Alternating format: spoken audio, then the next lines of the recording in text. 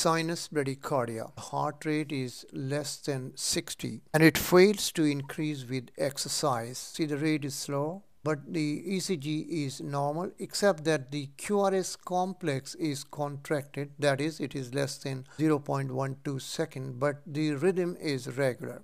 So regular rhythm with slow rate and a contracted QRS complex in the sinus bradycardia. What is the effect of sinus bradycardia on cardiac output? Cardiac output decreases with the sinus bradycardia. What are the conditions that may cause sinus bradycardia? Athletes may have sinus bradycardia. Sleep also causes sinus bradycardia. Which type of myocardial infarction causes sinus bradycardia? That is inferior wall myocardial infarction. Important to remember is increased intracranial pressure and seizures. Increased intracranial pressure because of any cause causes decrease in heart rate. Other causes include infection, sleep apnea, and the drugs like adenosine, beta blocker, calcium blocker, and digoxin. Hypothyroidism also causes sinus bradycardia. What's the treatment of sinus bradycardia? Isoproterenol, atropine, and theophylline. And what is relative bradycardia? Pulse temperature ratio is 10:1.